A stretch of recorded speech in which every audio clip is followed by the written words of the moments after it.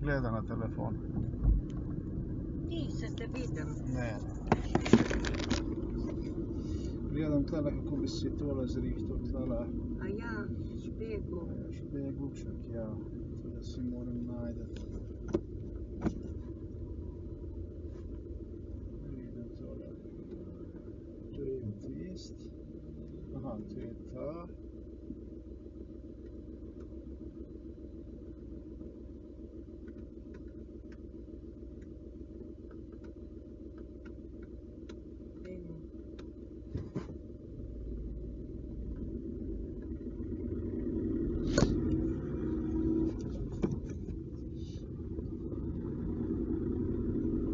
Greš pa kar naravnost. Ja, ko imaš vinjeto.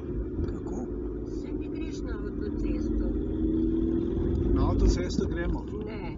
Se nimaš vinjeta, imaš Se je vinjeto. hitra cesta, ampak gremo na isti priključek. Ko ima oče vinjeto, mami? Ne. Nima, pa nimamo kaj tam iskati na avtocesto. Vse se da tle čez pride. Ja, na hitro cesto. Zdaj gremo na hitro cesto? Ja.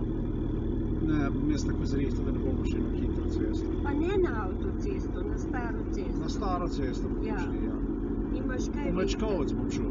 Nikamor na Mačkovec, tlele na ta priključek gor greš.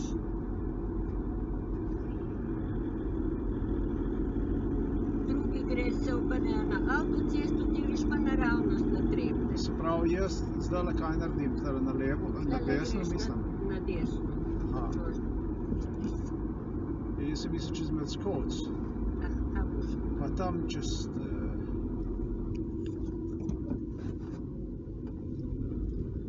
Pa desno.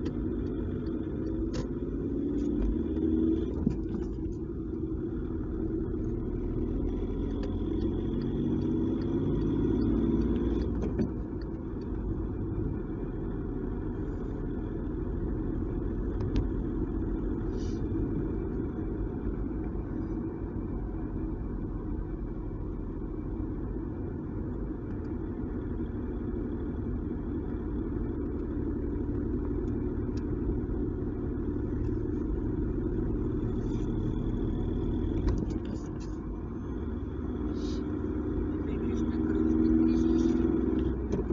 Na staro cesto, vem. Gor. Kaj ni tam avtocesta gor? No. Tam je pa priključek za na avtocesto ali pa za naravnost na Trebnje. Na staro cesto. Dobro. Zdaj mene kar nekaj časa tukaj ni bilo, mami.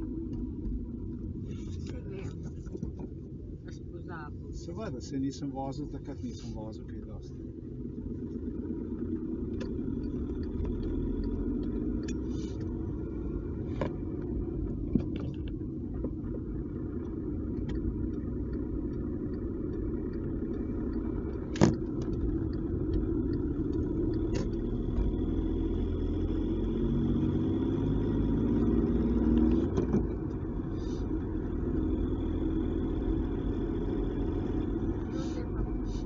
Naravnost? Mi gremo naravnost. Aha, ti pa avtocesta, tako ja. Razumem. No, fino, pol te povej.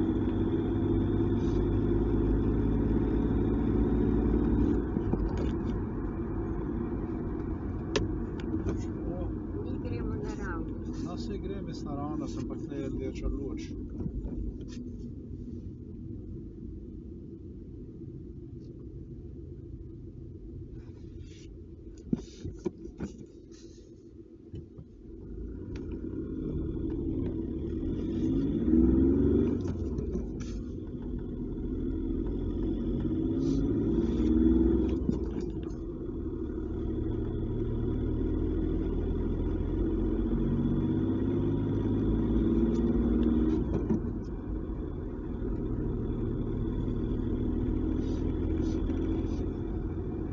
Zdaj je tudi neka fabrika.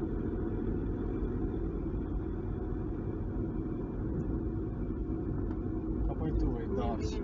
To je za cestnine in tako naprej. Ti na cestu gledaj, ne na fabrike.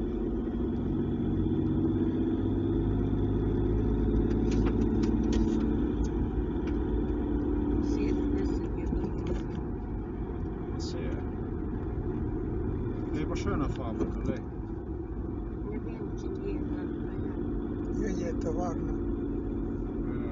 Samo ne vem, kjera je. Zdaj mora biti Zdaj neki pa delovi, še delajo neki, eno. kaj tole je.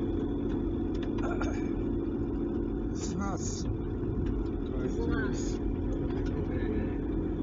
Z nas, kaj je, z nas, niso, ne, tako naprej, verjetno kakšno avto delali.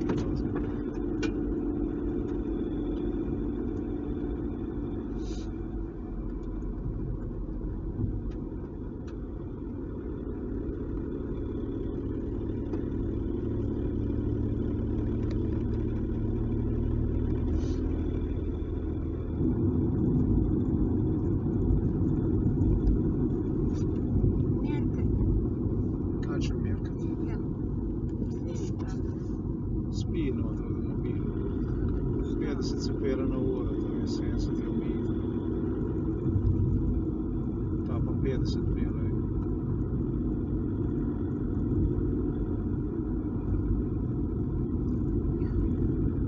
Tole je kar neki fabrik, ne, da je, kaj to je. Te gostilna.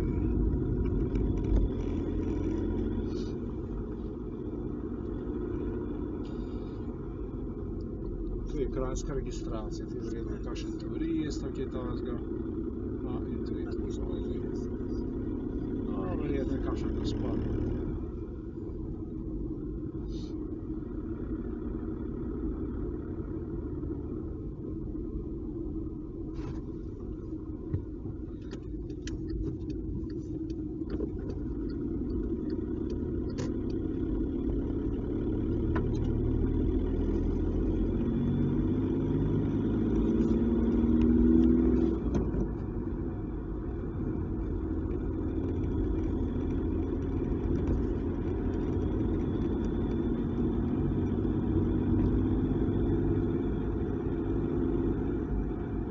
Tole bi bila pa težka, če bi šel hoditi, imam tle pločnikov ni, ej.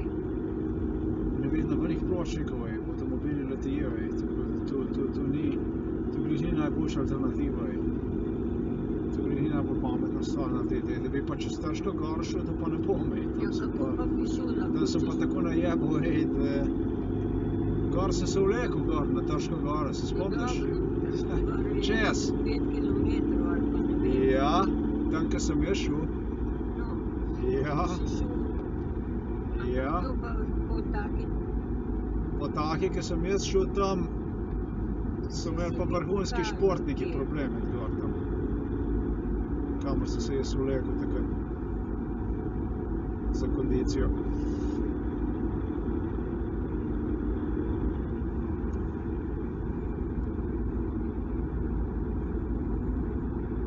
Tlele, ki se zdajle peljemo mi, tle se jaz tudi po 180 km na uro čez peljem. Samaro, zdaj Samaro. Se ne hecam, je. Ljubljana pa ne umem. Jernej pa jaz. In ti imate, Mislim, da da je si tako bil šlo, sam, ki si pa čez neke hribe bežal. Kurba, enkrat sem pred policijo. So me slikali, ne, tako hitro sem se peljal tle enkrat na morje, čez. Da, ko je radar slikal pritisnil, da me slikal ni. Presežem me. Predne, samo sem videl sem enkrat, ko se je zabliskalo, ali meni, jaz sem že bil daleč tam. In ni bilo nič. Enkrat sem pa tam, sem se vračal iz Ljubljane in materej, sem vedel, da so me slikali. Ali sem vedel, kurba, da moram hitro ven iz ceste jeti, ker če ne bom šel hitro ven iz ceste, za ovinkom bo bila policija. In sem hitro ven iz ceste šel na vrh hriba, splezal, tako ne dal gledal, kurve. Sem vedel, da so bili policaji, so me čakali na drugi strani. In sem čakal, lepo, da so šli, pa sem pa lepo v avto, pa sem se spustil brez motorja. Kar tako sem se lepo tako talil dol. In spizdal lepo, ej. Ti materej. Nikdar me niso dobili. Nikdar, ej. A vraga te niso. Nikdar. No, nobeno hitrost me niso ujeli, nikoli. Zmeraj sem se zvlekel ven, ej. Niti ene kazne niso hitrostne. Zdaj te neč več policija ne čaka, oni te slikajo in Ja, saj te to je, položijo no. za domov. To je bilo takrat, no, zdaj to pač ne bi počel take stvari. Takrat je bilo pa zanimivo.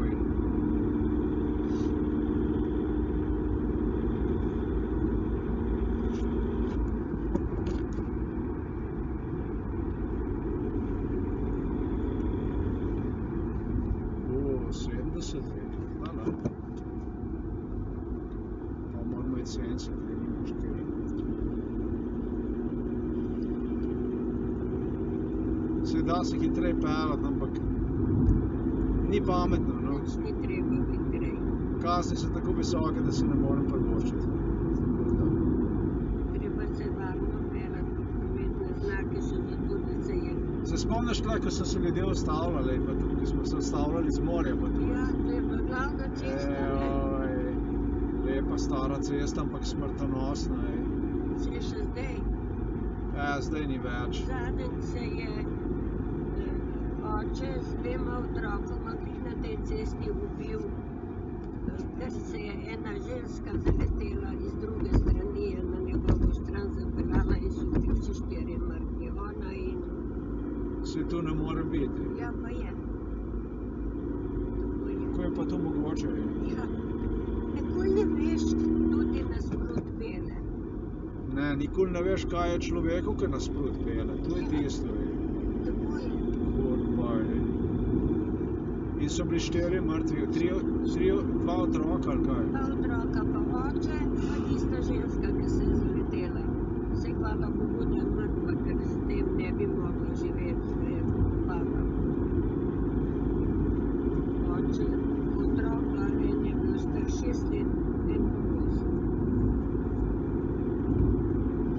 Kdaj je pa to bilo? 14 dni nazaj.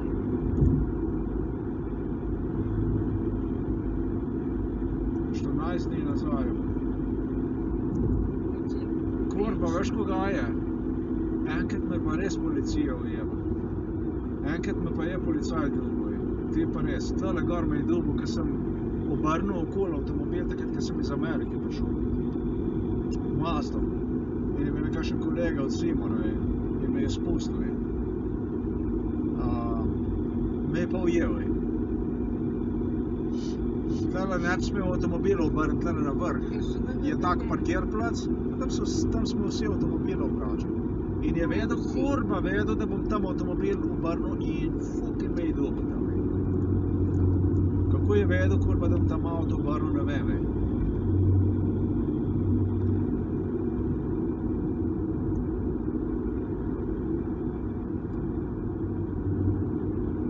To je pa res neki čuden voznik, pizda, če boš prehitil, pa prehiti, če ne pa pizda varnostno razdalje naredi. Prav urad mi gre not. Čudak,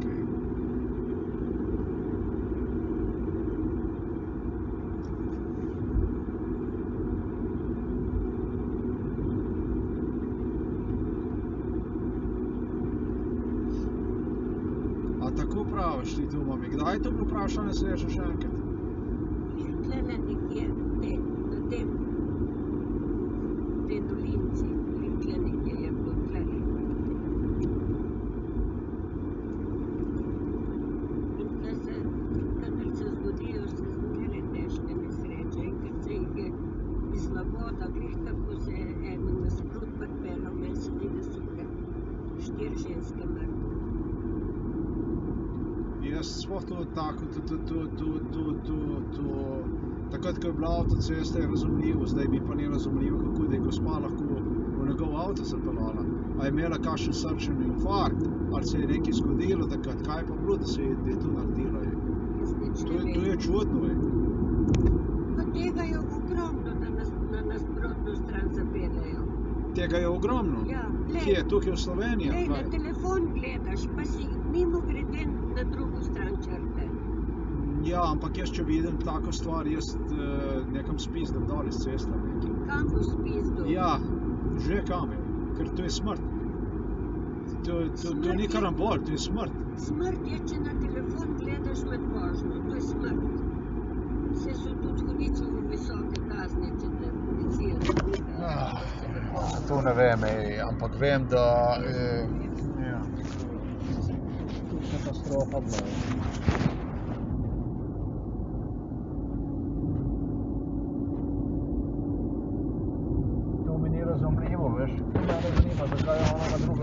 ceste zapeljala. To me zanima.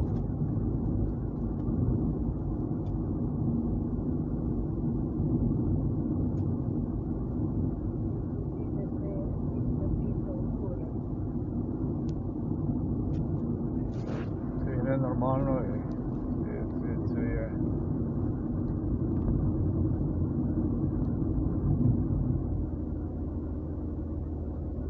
Jaz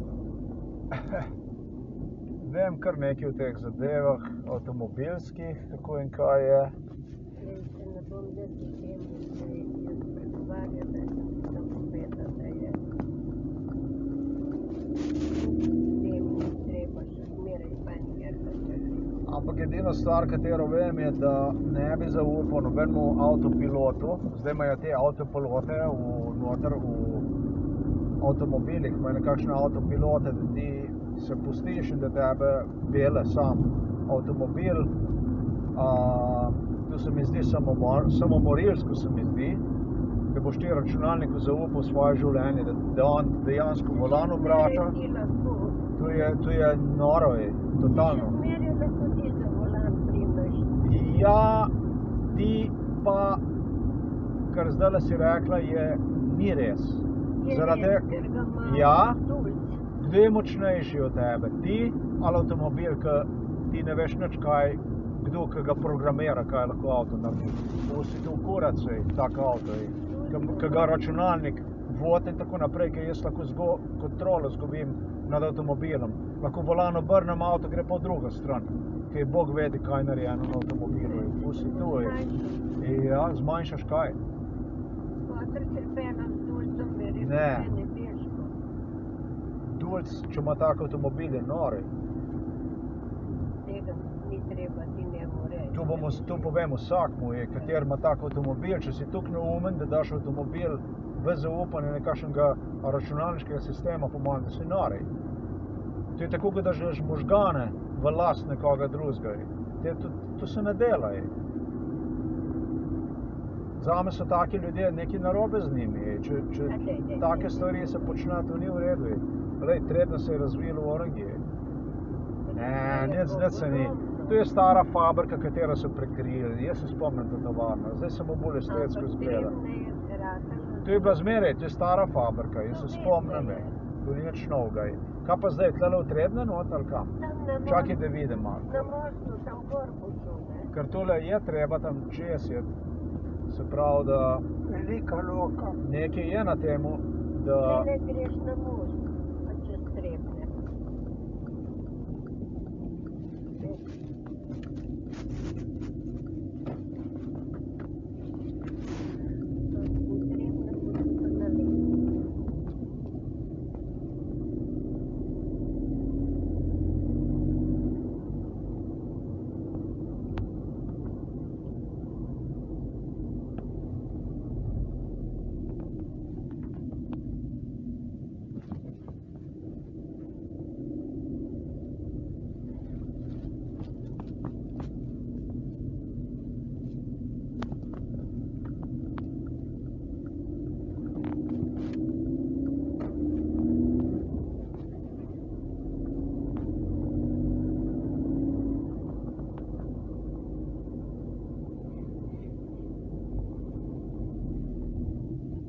Ja, tlele pa ja. Tlele se gre na ribnik, ne? Se ne gre tlele na ribnik? Ne? Prav čez sred Trebnjega gre dol.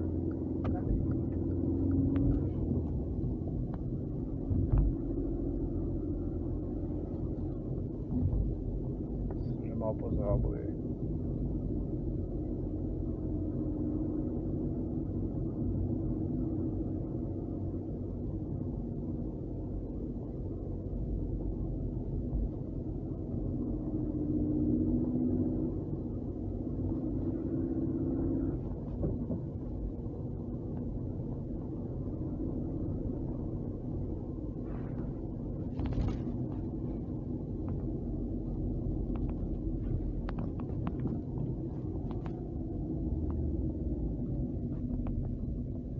Trebnje so dobri ljudje, so v Trebnjem, ampak Jaz tle ne bi pil, tudi tle reka ni nobena, kje je tle reka, tle gor se gre, ne?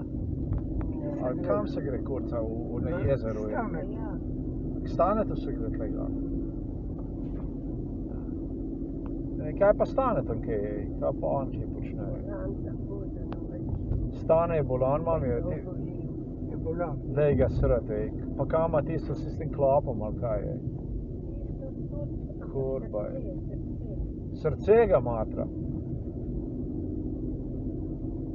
Kaj je debel, ali debel je? To je konc. Debelost je smrt. Ja. Tu je smrt, tam je konc pol.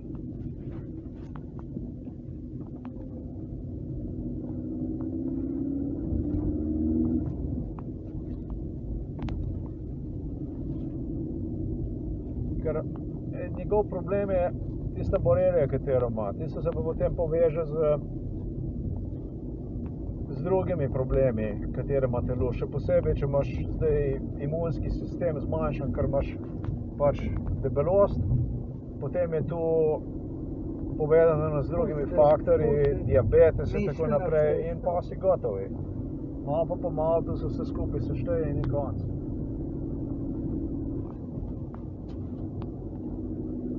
Kaj ni res, mami? Ja, ne, da je tista borelija zelo. Tisto te zjebe, čist. Kakor jaz razumem, tisto je grozovi. Ni rečeno, jaz sem na dvakrat okužena z borelijo. Kako se lahko pa dvakrat okužiš? Si lahko samo enkrat, ne? Ni res. Kako ni res? Kaj? Nisi imun za to. Lahko se 10-krat ali To pa več res ne razumem. Vse enkrat, ko jo dobiš, jo imaš za zmeraj. Kako češ pa biti dvakrat okužen? Starano Ja. je težko. Če pa prav tako dobijo, Kaj ti misliš, da jaz nimam borelije? Si samo kurba 1000 klopov, Kako je jaz ne bi moj? Ampak toliko fotrih pa nisem. Pa je ni fata. Pa je, ja, kako pa veš, da je ni? Saj ne veš. Pusti za kurac. To je tako kot virus. Lahko pride na površje, lahko ne, ni pa nujno, da ga nimaš. Zdaj pa me dvakrat pokazalo. Ne bo pa ne bi. Tukaj ti si bolj občutljiva, ti si ženska.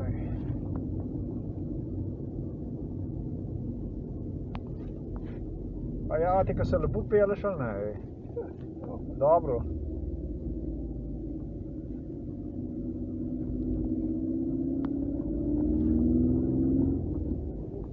Na infuzijo antibiotika 10. Nisem imela injekcijo v roki zapičeno, da sem me tam pol zaklopila. Prvič. Drugič mi je pa Fernanda podjela. Takoj zdravila je rekel, da pojej. A on ti je prinesel zdravila? Drugič. Sem imela sveten plek. Je rekel, priste bomo testirali, pa so me, je rekel, imaš borelijo, ampak sem ti kar zdravila že prinesla. Wow,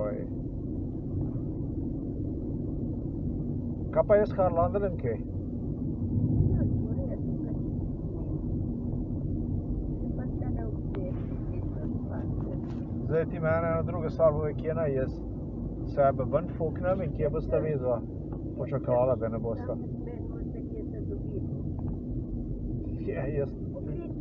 Ti meni rajš povej, kje bi vi bili, ker zame je še pol ure časa, to je številka 1 časa je dovolj, druga stvar je pa, druga stvar, kaj ne še povem, Ti pokliči pa bomo tam, kjer boš rekel, da bomo čakali. Tlele pred tem, ali pa kje takje. Kjer boš rekel. Tle boš ti delal. Tam ti rekel. Bomo videli, kaj bo, nimam pojma, Nimam pojma, ali bom delal, ali ne bom delal, povabili so me na razgovor.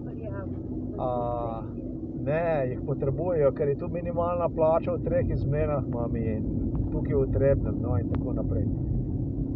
Situacija glih ni za njih najbolj tako, da bi bilo ne vem koliko delavcev glede tega in tako. Ne vem. Ali že slabo službo? Nobena služba ni slaba. Tale tukaj še posebej ni slaba služba. Tu jaz mislim, da je dobra služba, glih zaradi tega ne bom tam ustavil. Ker ne vem, vidimo, ne bo sta tle bila. Bom jaz že tle prišel, no. Ne vem. Ker tle ni nič drugega, ne, ni nič, nikje biti. Ok, vem kaj bom. Tamle gor bom šel, pa bom dol šel, pa... Jaz sem mislil, da je tle kakšna, ne vem, kakšen parkirplac, trgovina ali kaj takega, ker lahko počakate, ne. Da ne boste, pa bom pa jaz nazaj prišel, ne, in to, da ne bo tega čakanja ne bo in tako naprej, ne. To je zdaj Velika Loka. Ne, gremo not, ali je verjetno kakšna trgovinca in tako. Ni nobene trgovine.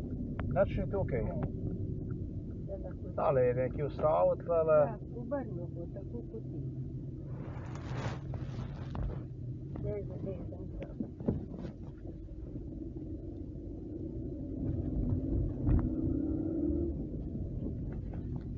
Tle je trgovina, ne? Kaj je tu? Prodajni center, no, tle lepo počakate. Tle je potok, malo pogledate za ribe. Potom bo šla tle na kupet. To sem mislil, Ne, tle imaš V senco.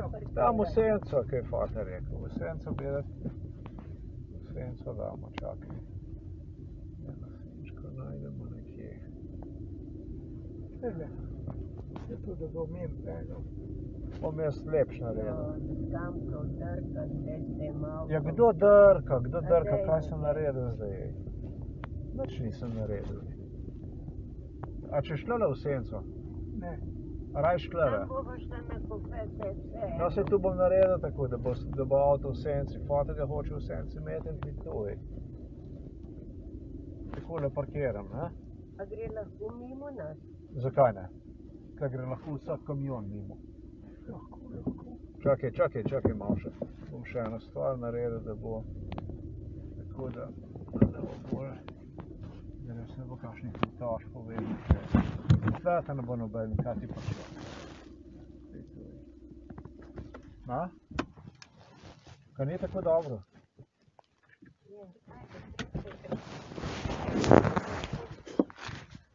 Vse avtomobil ni na cesti, vse je v redu, tako kot mora biti.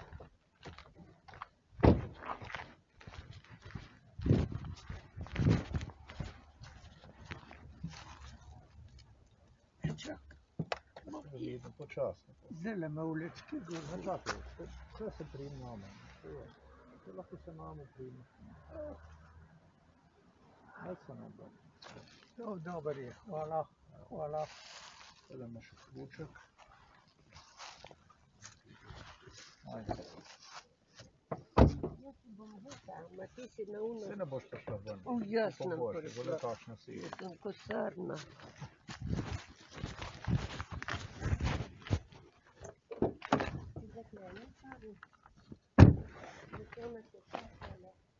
Tam pejte lepo na kavo popit, malo se sprehota tlele, zdaj foter jedu, pa tu pejte na sprehod pejte. Jaz bom zdaj na svojem naredil.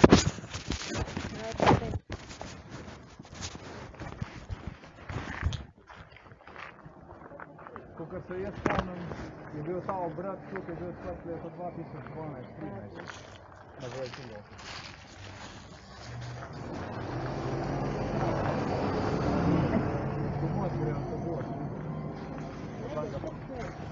Tamle je fino parkirano, vidiš. Sigurno bo. Še imam časa, no. Ja, nimaš. Ajde, se In vidimo. ti sprošil 15 minut. Jebem.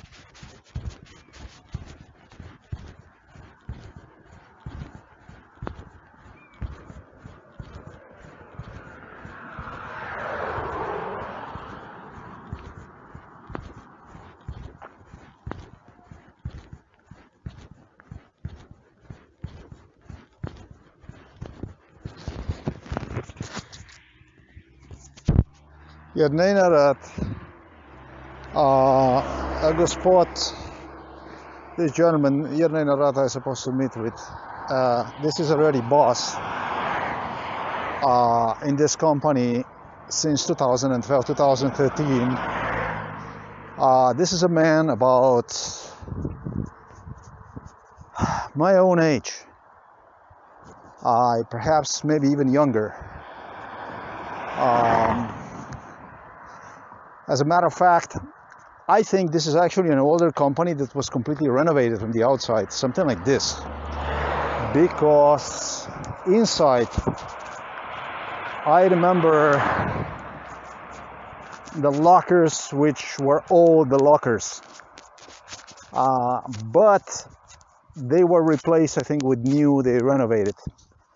So as I'm heading to this place right now, this I remember 100% now. This used to be an old company.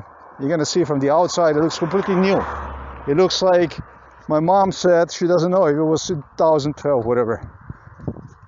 This thing, where I'm heading it right now, was added. They added the parking area, was the last one, as the factory is first when you come from Novo Mesto, and then there is like a lot right next door.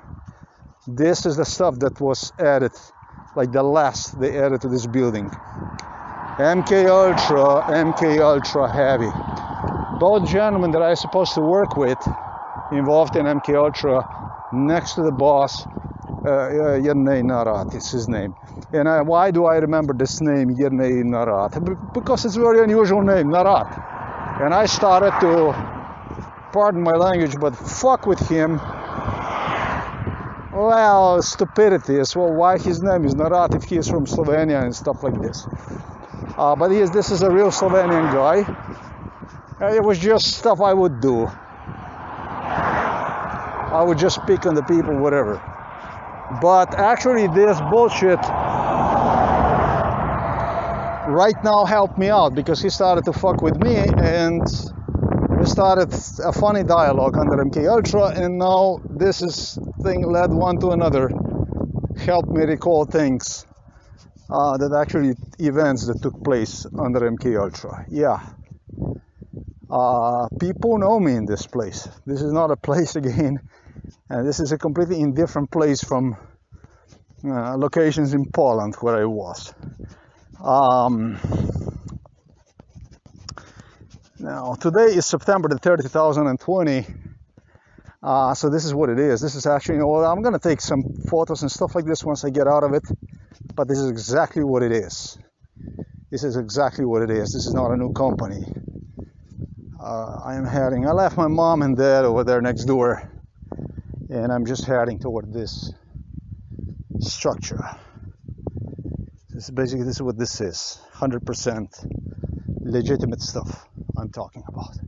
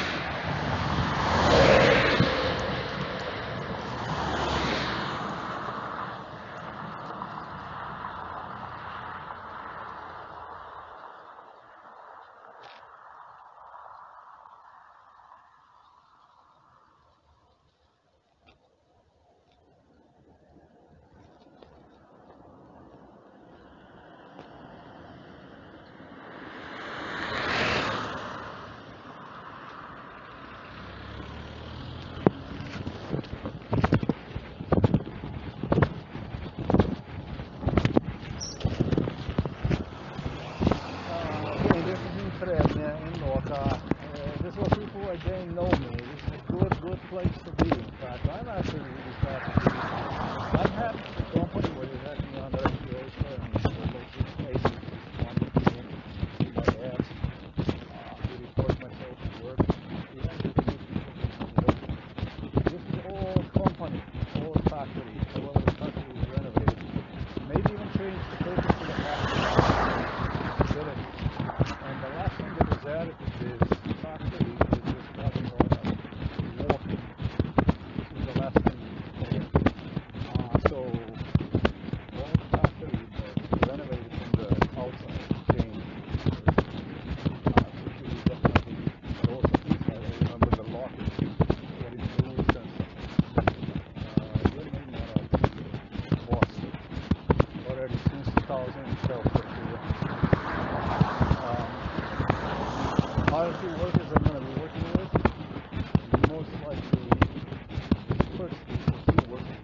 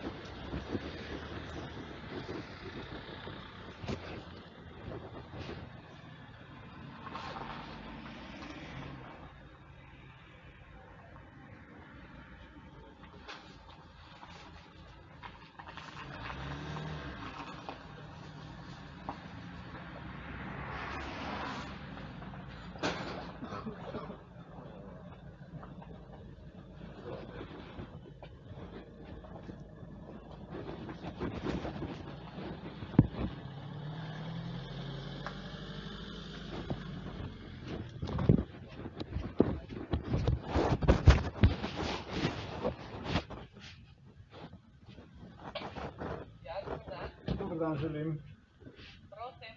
Gospa, jaz sem tukaj za srečanje z gospodom Jernejem Naratom ob 14:30 uri. Aha, ta trenutek.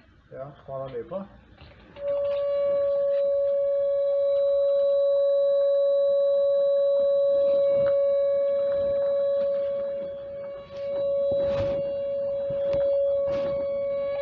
V redu, ja, kar izvolite. Ja, hvala lepa.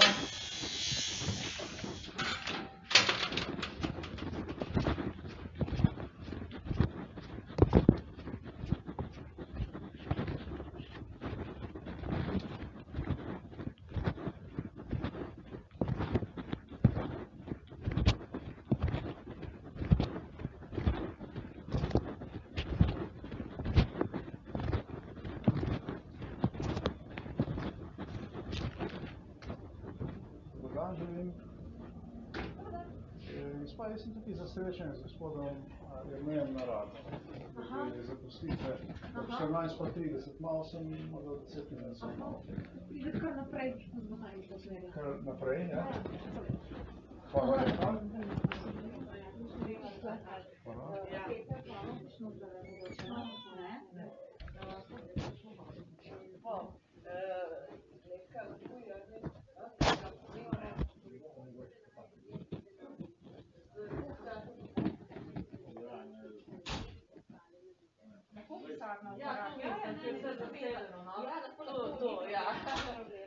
Kar naprej. Hvala. Dober dan želim. A pa mogoče ne umrzne. Tako. Kako boste rekli? Ja. Ko imamo sejne sobe za 7, ne samo. Aha, hvala lepa.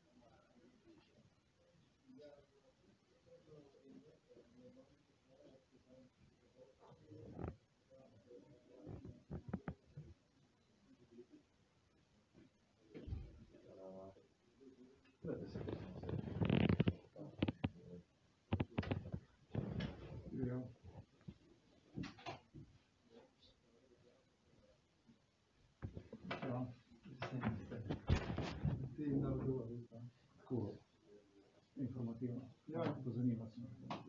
Pa ste ti za kakovost? Ne, ali ste v Bruslju, ali jaz sem nekoga do konca leta. Kako dolgo si ga?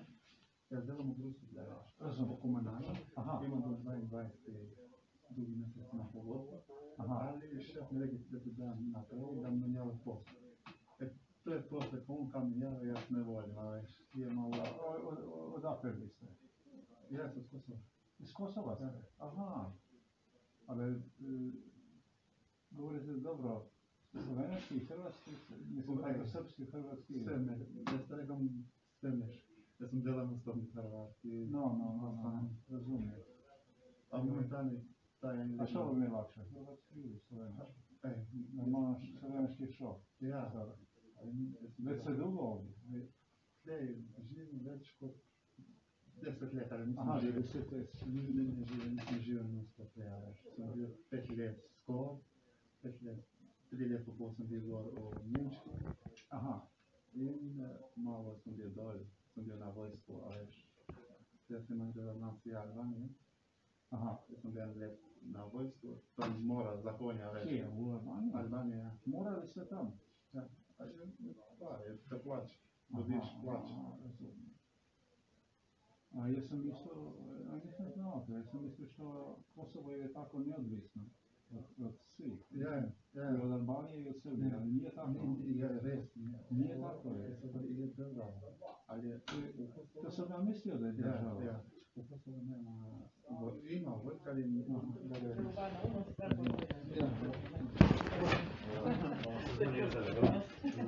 Hvala lepa. Evo.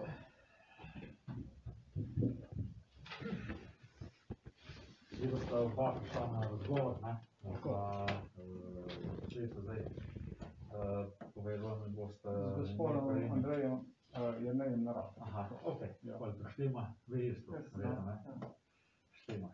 Da ne slučajno včasih imamo na dveh različnih, da ne bi na napačnem koncu se dogovarjali. Okej. Tako, pa bi kar zvoni ime, priimek. Jaz sem Boštjan Avsec.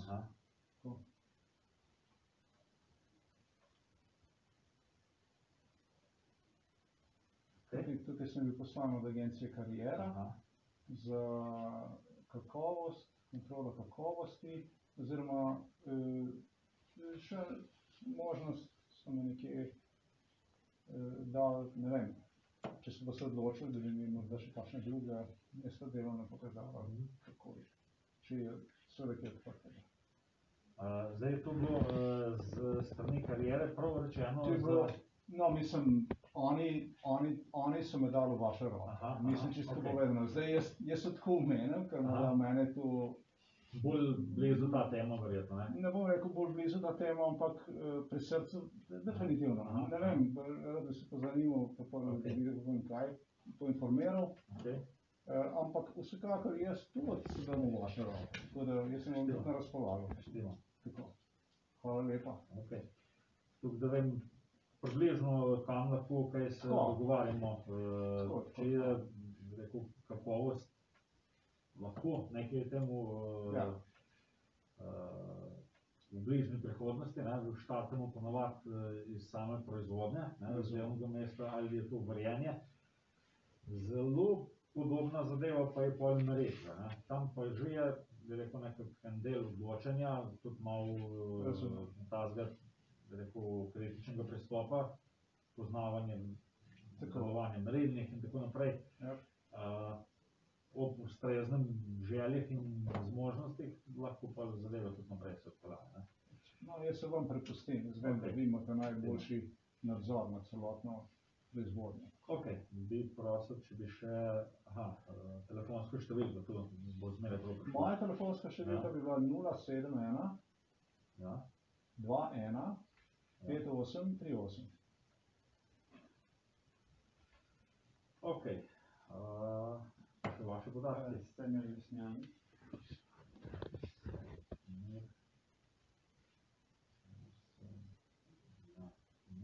Ja. Vas so isto preko karijere poslali? Ja. Jaz momentalno delam prek karijere. Delam v Grusuple. Imam pogodbo do 22. tale mesec. Govorimo do 10. ne? Ja. Se pravi. Ja. Okay. Drugi ne vem, niso vaša film, ne vem, samo nekaj danes smo še pisali, da pridem tle na razgovor, pa rekel, brez problema pridi. Okay. Jaz pa vem nekje v vaši firmi in bi vas vprašal, prosim.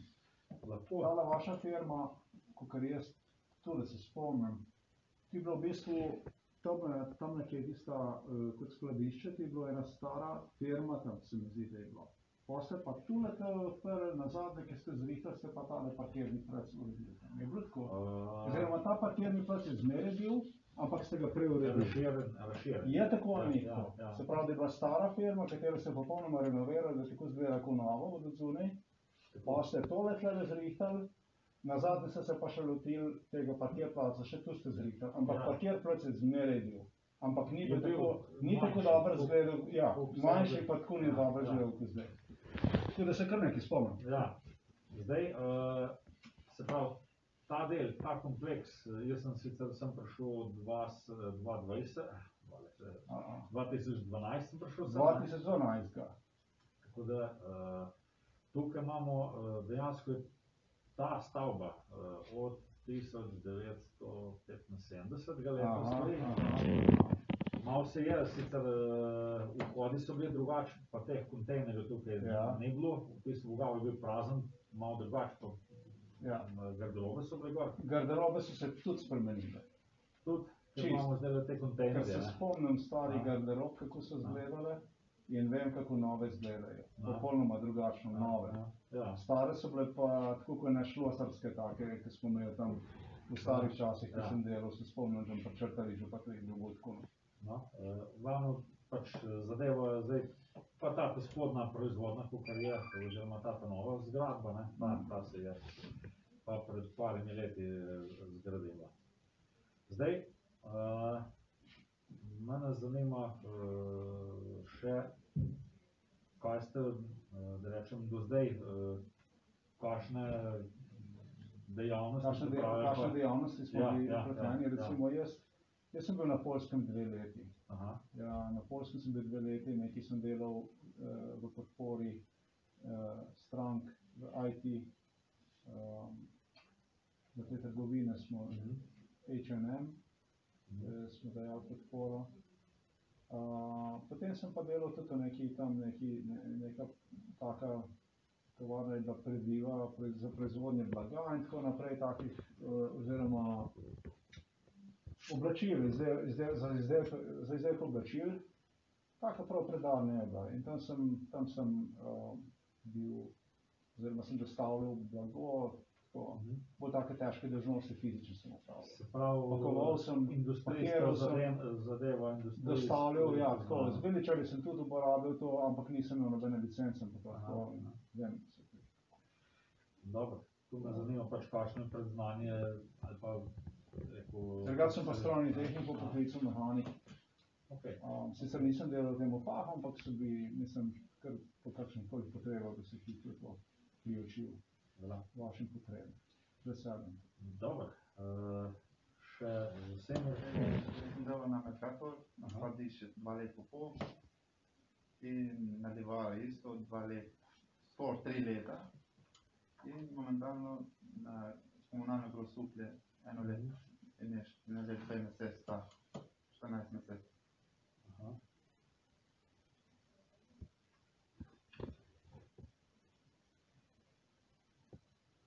Okay.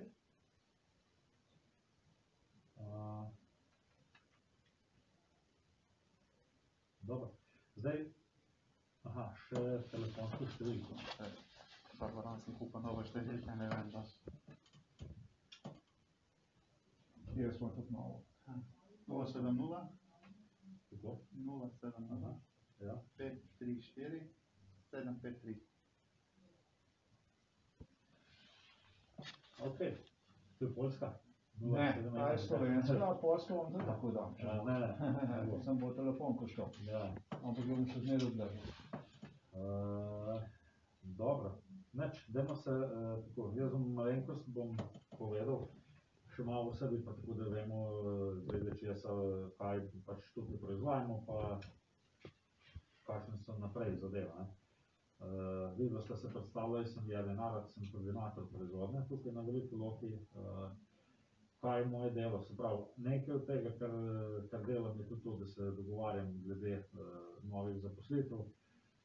Skrbim s pomočjo vodij ODE, da imamo zadost primernega kadra, ki ga lahko potem znotraj delovnih mest prerazporedimo. Kaj to pomeni, da bo delavec, ki dela na nekem delovnem mestu, ima neko ustrezno znanje, da se ga da uporabiti tudi na drugem delovnem mestu, ker so si med sabo zadost podobni. To pomeni verjenje in meritve. Sama proizvodnja temelji na tem, da pač imamo robotizirane procese, se pravi robotske celice v orodja, katerih se vlagajo vhodni materiali. In tu, potem, ko je zavarjeno, na podlagi določenih usposabljanj, se predstavi, kaj je tisto, kar je v redu, kaj ni v redu, in tisto, kar ni v redu, potem treba prav čas reagirati, pa reči, da je ustav, nekaj treba popraviti zadevo in nadaljevati tudi tem naprej, če je zadeva taka, da je treba karkoli odreagirati, pa reči, glede na to, da smo imeli slabe kose, treba preveriti, ponovno odobritev narediti in take zadeve. Na tak način pač v tej avtomobilski industriji zadeve potekajo. Moramo pač delati na tem, da delamo dobre kose, se pravi, tisto, kar naredimo, mora biti v redu in čim manj slabega.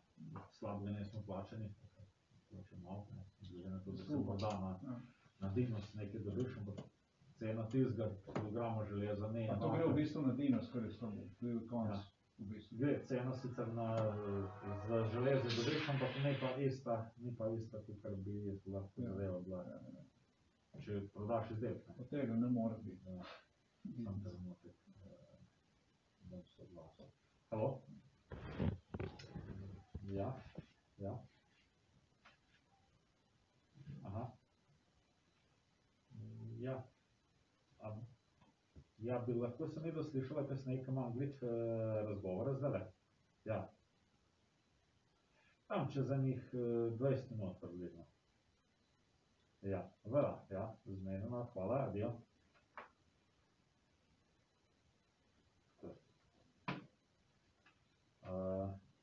Se pravi, želimo dobre izdelke prodajati, ne. Zdaj pa se taki vari mora vedeti, kaj dela tisti, ki kontrolira, mora vedeti, kdaj eno zadevo treba, da rekel, se približamo s procesom do meje, bo treba narediti neko korekcijo in tako naprej.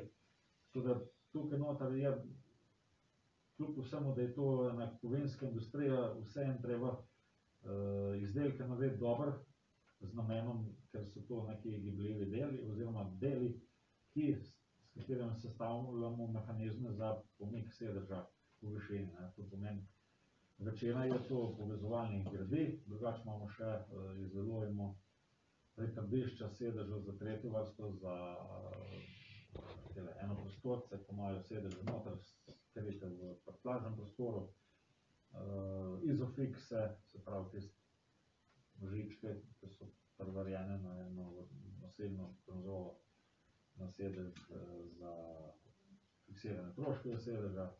Ti za Renault?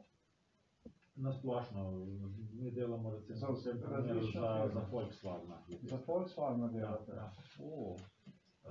Drugač, se pravi, tu so stvari, ki so najbolj razširjene. Naslon roke je tudi nekaj malega, pol imamo pa razne zadeve, neki bumerang, neke uječitve, pride to, ali pa trikotni ščit, tudi neko uječitev.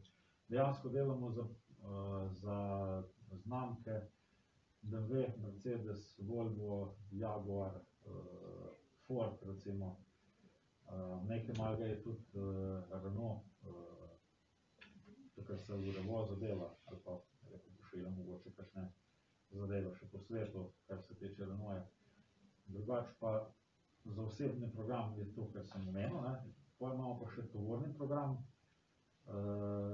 Tukaj je po glavnini izdelava nosilcev hladilnikov, pa nosilc reduktorja, tako odgovorila pride. To se recimo izdeluje za MAN, Evobus, za avtobuse, DAF, Mercedes tudi. Potem imamo pa Daimler program, ki pa pač bolj široko spada k različnim tovornim znamkam. To pa veliko nemške industrije tukaj predvsem podpore. Tako.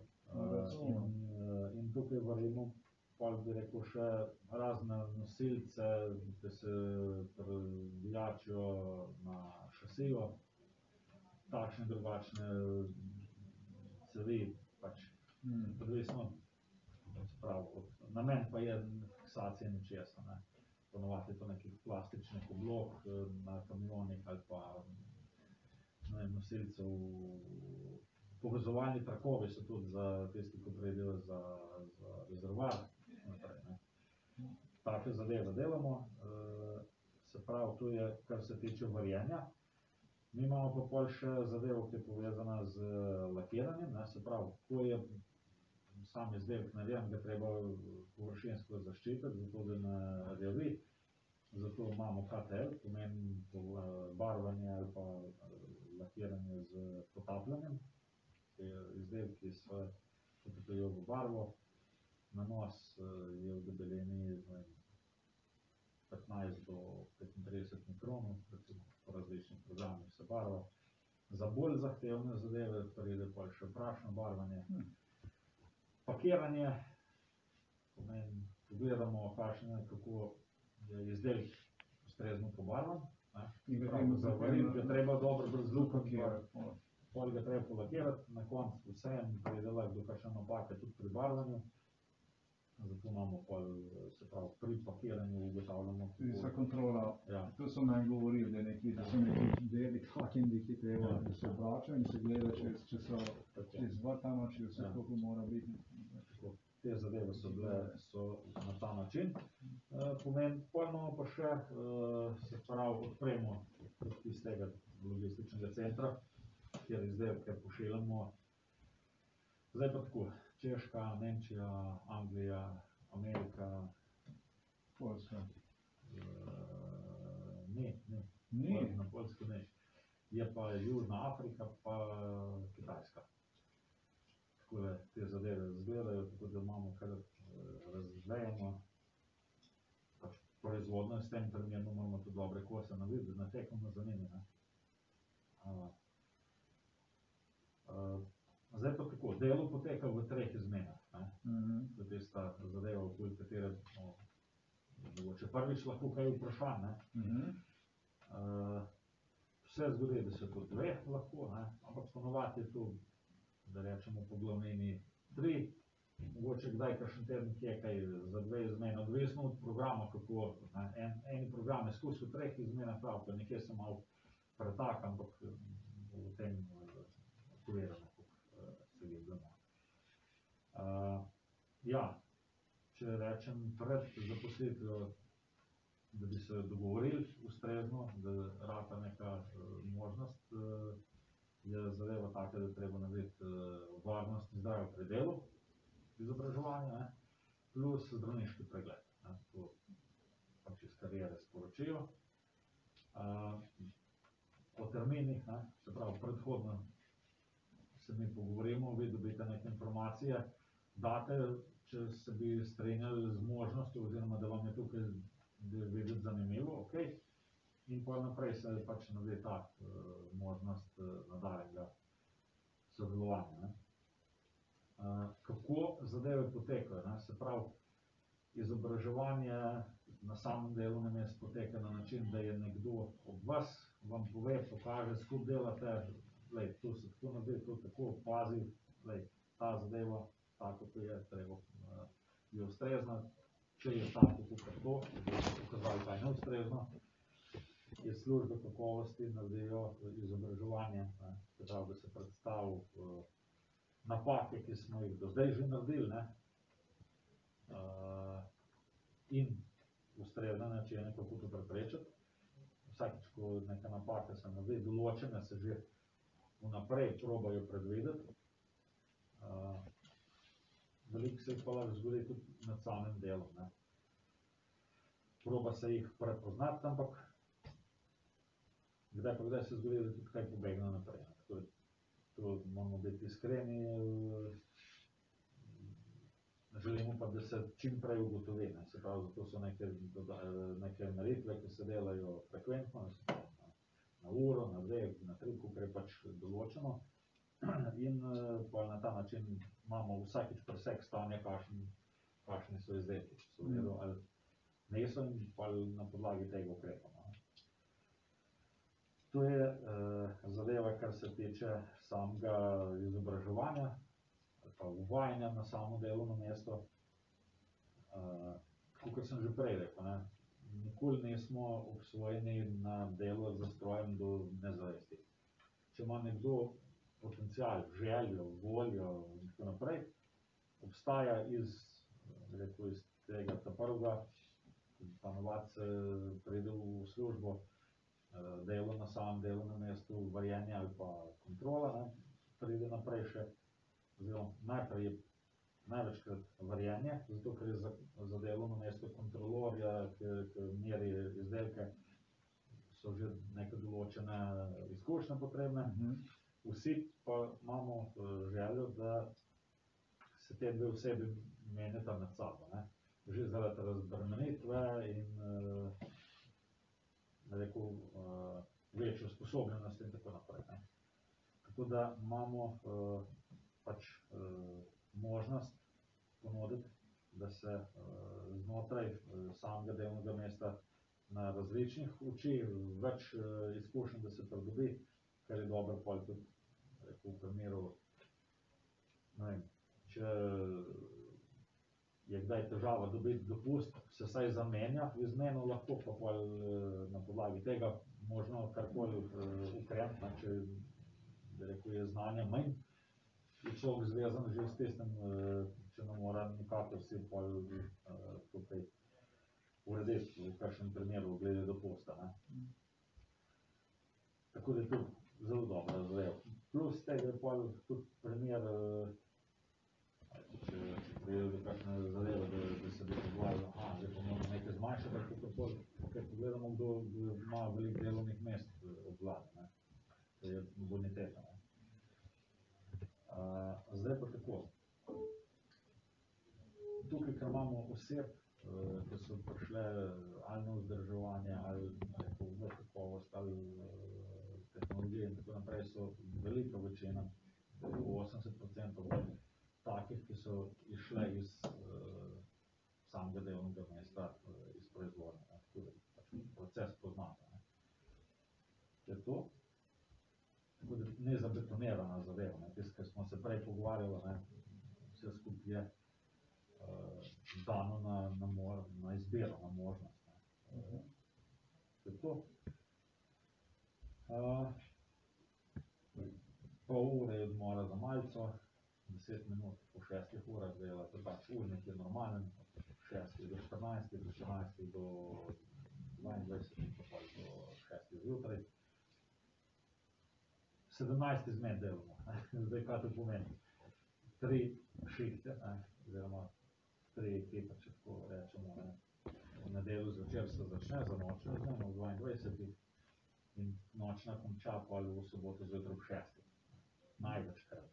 Lahko tudi v petek zjutraj ob 6, ampak ponavadi tako nanese, da je takrat. Dopoldanske izmene v soboto še tudi večkrat dela, popoldanska pa zehrna, se pravi, popoldanska izmena dela v petek ob 10 zaključ.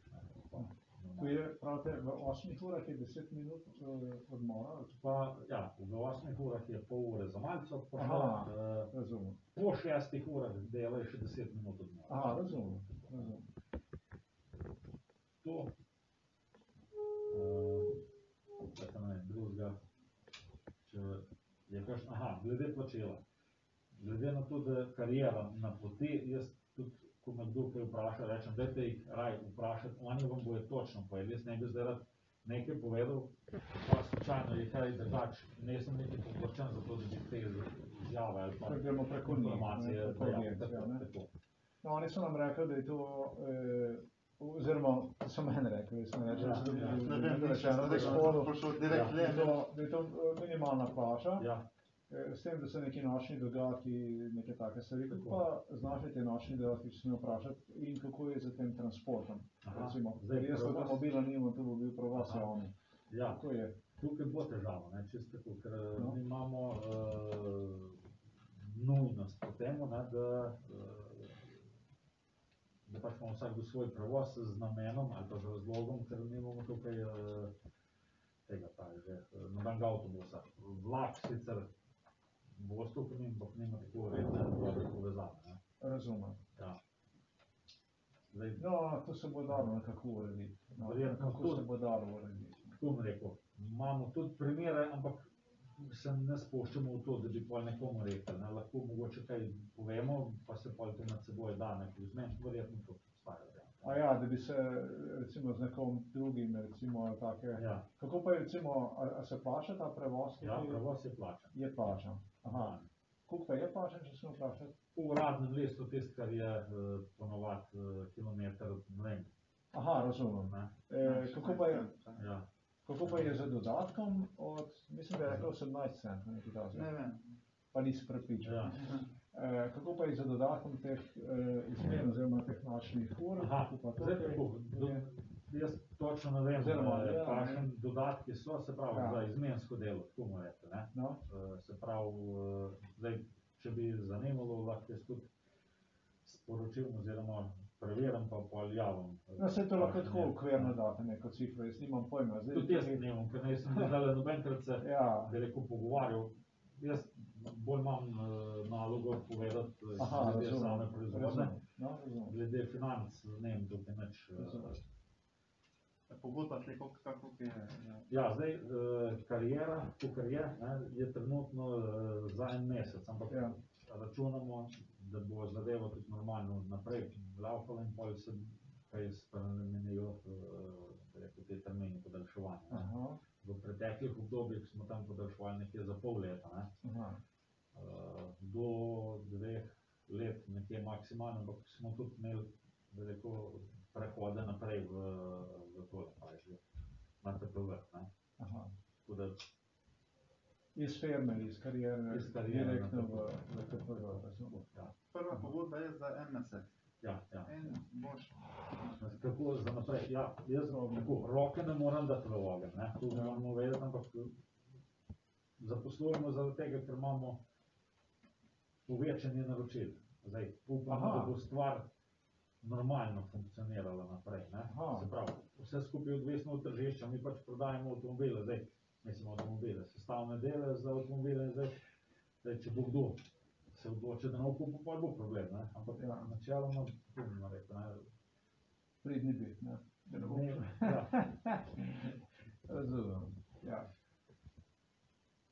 Ne moram nič, zdaj, rekel, malo je bilo krize, oziroma je ta kriza občutiti, ne, ampak verjetno to so malo večje avtomobili, ponovadi tem še ne zmanjka denarja. Ne moram pa zdaj neko upanje tukaj govoriti, ne, ampak čisto to malo občutiti, ne.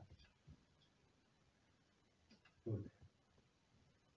Gremo še noter v proizvodno pogledati.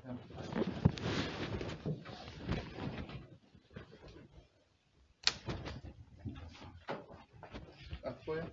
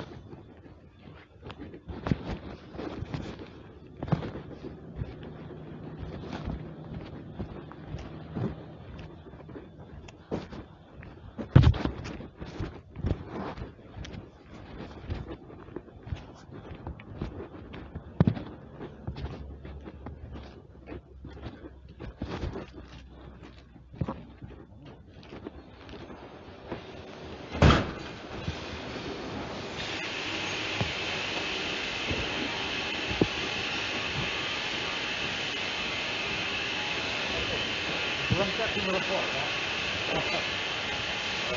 Dobro, ta del tukaj, kar imamo na levo in na desno stran, se pravi, so take robotske celice, na katerih varimo določenih, tam na tej celici, vsi tukaj disk, uporabimo ljudi, zato imamo razgovore. Tukaj recimo ročno vlagajo izdelke, vhodne materiale noter, varilno orodje, tukaj, tako da vidite, da je zagnali, da se popravljajo. Pa, ko je sam robot naučen, da se bere odpresti, se vidi, noter varilno orodje. Je samo operater, ki dela in preverja ustreznost teh variantov. Se pravi, geometrijsko preverimo vse izdelke, zaradi tega, ker moramo biti prepričani, da bojo ustrezni, pa naprej ob ugradnji, ker so to premični deli, da to nekaj ne skrča, ne razputa, da lahko normalno tako se dela. Na sedežu se čuti, če imaš električni pomik, da ko boš tisti motorčke zalal, mora to lepo lavati, da ni to nekaj, da ne bi prijepal pa tako naprej. Te zadeve se lahko dogajajo, če je geometrijsko neustrezen pot. Lahko pa, ne vem, zaradi slabe uvarjenosti tudi razpade, zato imamo določene teste in treba biti res previden. Se pravi, nosilce treba tako var mora potekati in tisto je prav, kar je povedano, vse ostalo, če malo levo, malo desno, tam zna biti že problem. Zato pa so določene tudi odobritve na začetku, se pravi, z grejenjem teh kosov ali pa prežaganjem vara, poliranjem, ali se vidi, kako je spremenjena struktura kovine noter v globino narejena. Dobro. Če se pogledamo, robotske celice so ob transportnih poteh, se pravi, transportna pot, na vsako stran, z druge strani je transportna pot, spet na vsako stran celice, pa tam tisto stranijo, ena transportna pot, pomeni na levo tudi. Glavno, to malo da se postavljamo transportna pot.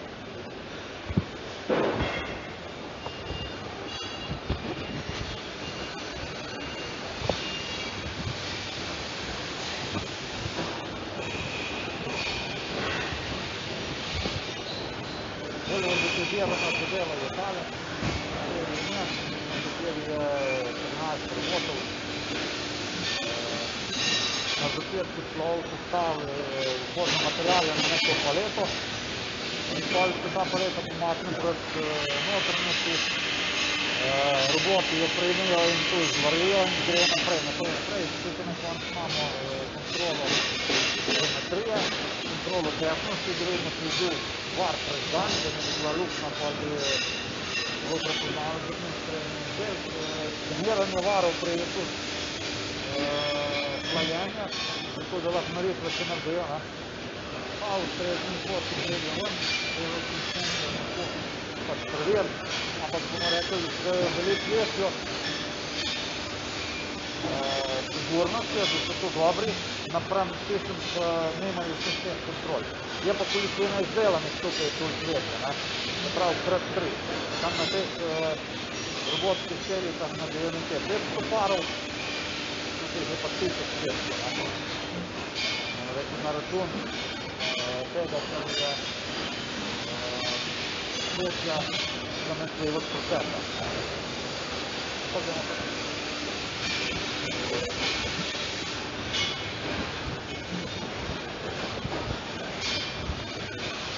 Tukaj recimo pritrdiš posebno za potrebu, vrsta, osebno tu, zastavljamo noter.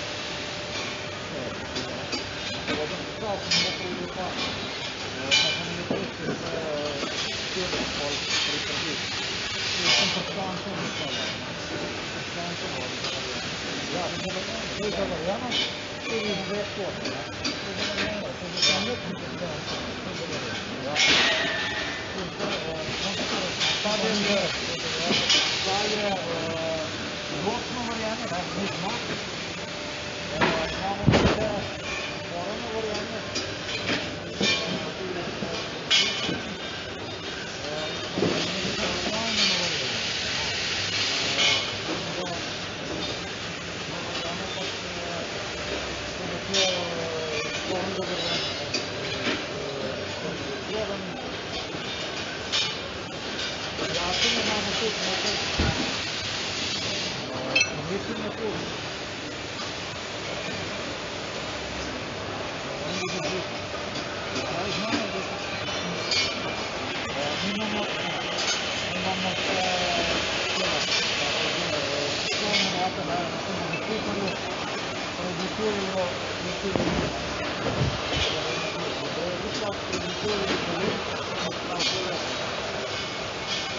Osnovni del je tako to, na vsaki strani odprešek prevarjen, prav cel dobimo izbrežiti, živite tudi dobimo izbrežiti tam in varimo pa končni izdelke, tako smo na tej poslovni noti delamo. Drugač je pa še poslovna nota v novem mestu, tam je manjša, ki je povezana z revozom. Tu izdela prikolice. Zdaj ima vse na robot. Res je interesantno. Jaz sem se spomnim na veja, ker se stavim vse se zdaj pa vse prevarjano, pa vse se spada v reč. Ja, super Marijan. Zdaj tako, treba pokazati tako, to je zavarjeno, lahko imaš var, to je na uk let Marijan, zdaj to je pa premalo varjen. Ja, to pa naredimo na način, da zadaj je vare, to projektno, da se zadaj skenira, tako smo se skopljali. Tam vidi kot spremenjamo strukturo, tukaj recimo osnovne linije, tukaj bi material moral biti, vidiš koliko globine noter v varijanti, tudi pa tega narediti ne da. Dajte testov. Lahko povem, da delamo matrografijo v takšni zmeni, to natevam podati. Ali imaš več norma ali nemaš norma? Norma je, bom tako rekel, norma se mogoče ne ljudje boji, ampak norma je zavisna, veš, da sem delal na livaru, mogoče imaš na uro 50 komade, nekaj imaš 150, odvisno pa je res, isto je norma, pač norma je z namenom, da vemo, aha, mi delamo, zdaj imamo neki zastoj, vemo, kaj smo naredili, aha, ali to pomeni, da bomo še naredili spremno, ali bomo že imeli problem, s tem namenom je norma vzpostavljena, in da človek, da naredimo tukaj, kar pač moramo, da ne bomo kvalitirali. Zame se lahko dela in zaradi materijala, in zaradi nastojev, in zaradi bolniških splošnosti, Norma pa je normalno namenom, da delamo po nekem, roboti delajo po nekem ciklu, zato da nekaj naredi, lahko in tudi časa. In na vas je delo imate dosti časa, da počaka robota. Ni tako, da bi ga robot bolj nekaj, tam ne bi zakaj več. Če se poti vloženi, to se dosti časa, da se pregleda, kaj je narejeno, in potem, da rekel, s svojim životnim materialom postaviš robota, in časa se sprejo do njega postaviš. Zamislimo se delo. Ok, sada je tukaj namenjen govorjenju izdelki za tovorno vozilo, Daimler varijo.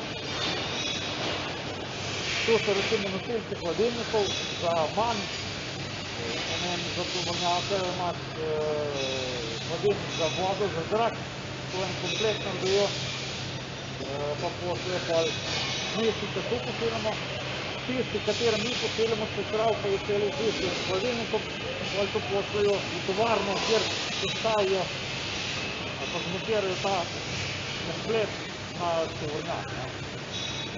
Lakirnica je na uni strani, rdeča vodila, ta zadeva, zdaj pa naprej, kar se tiče, to so sklepalne vrstice, rečemo, surovi izdelki, tako na barvanje, zdaj imamo en proces, kjer ponavadi vse skup, vse v pretok, nekaj proti lakirnici, pa sem ven, tako se za nazaj, vrnem tukaj ne komentarje, pa se imamo narejeno.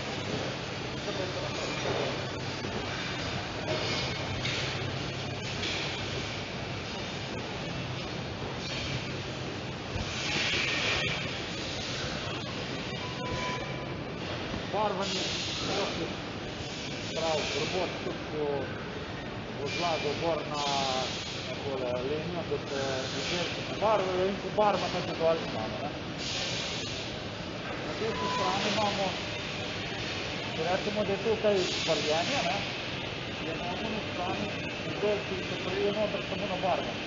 Prav, se nič ne varijo, pa se je to v zunani, ali pa na tiste povejli izdelki, ki se samo pobarvajo. Prav, se je stancami, pa se je tam pobarvajo. Imamo, se prav, se je na drugi strani. Vse skup, tukaj zadeva začne v vrste postavljati, da gre za pakiranje.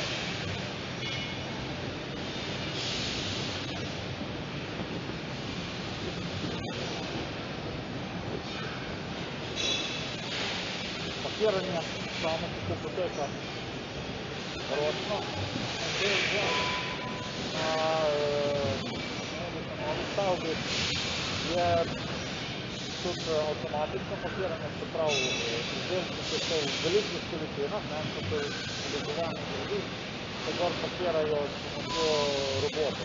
To ima laserskega skenerja, ki preskenira vare oziroma barvo in dobre izdelki grejo med dobre v ostalo, pa je karkoli takega, pa se pa izvoče in dal v pravilu.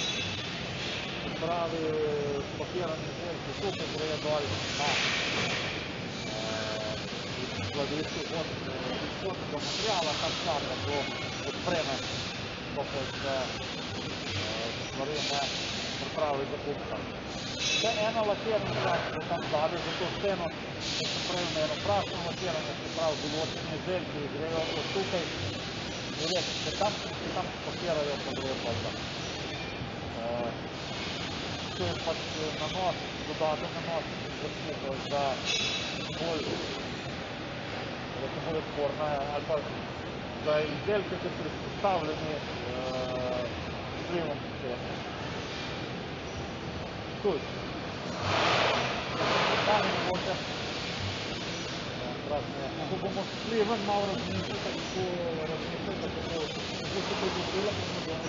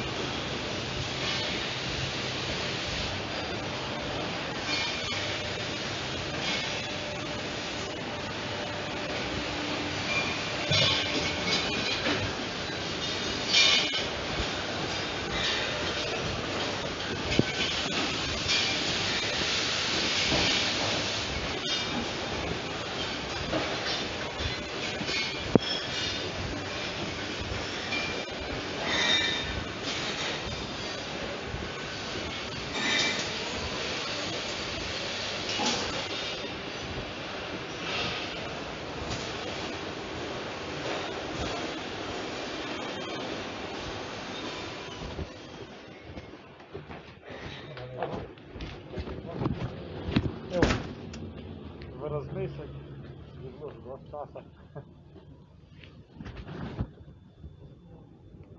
Imate mogoče kakšno... Ja, no, a kako pa je, recimo, s tem garderobom, s temi zadevami? Tukaj so garderobe. Če kakšno možnost, da imamo sabo, da vzememo, kaj sabo na garderobno mesto, tam kjer smo... Ponavadi tudi, ampak načeloma ostanejo stvari tukaj. Dobite zaščitno obleko na sklopu dela, čevlje, obleko, rokavice, očala v primeru, da je kaj zgovanja, rokavčke, zgornji delci, jakna, hlače, nekaj visoke ali pa tako na pas. Take zadeve pride pače. Vi ste, mislim, če se prav spomnim, je prve let, 2 let, vi ste tukaj v proizvodni delu, če se prav spomnim. Ne. A ne bil en gospod drug v pisarni glavni, potem se mu pa vi iz proizvodne pridružili, ne vem, kaj kazal. Jaz sem prišel sem 2012, ne? Ja. Pa niste tam do enega...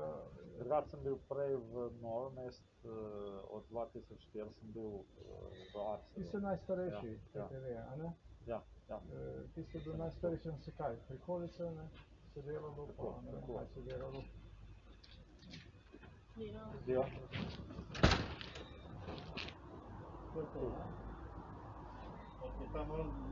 Bom jaz pozel. Zdaj me sam zanima, če pa se kaj odločilo, ne bote. Kaj to je v redu. Jaz sem delal od 90 sem delal na brud in nekaj roboti. Sem dal za vlak nekaj materijal. Ali devara ne gre na razbud. Zato sem rekel, je v redu, da ima preveč na robot. Samo s tem, kad greš doma, kam ne gledajo okrog mene, reći, oče, gdje si delal? Zagotovo te poslu res je samo od vas odvisno, a bolje ne.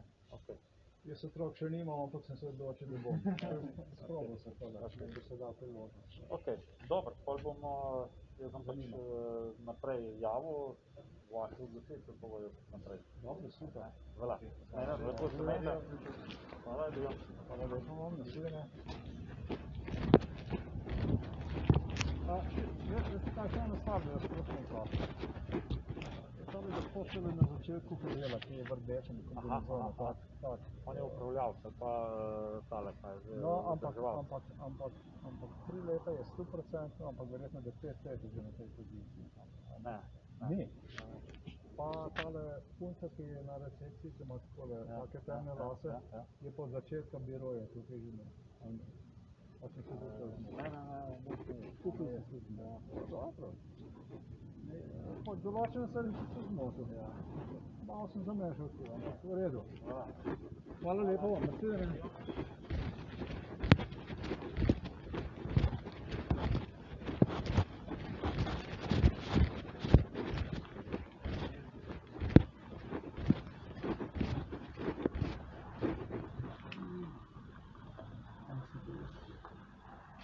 Hvala.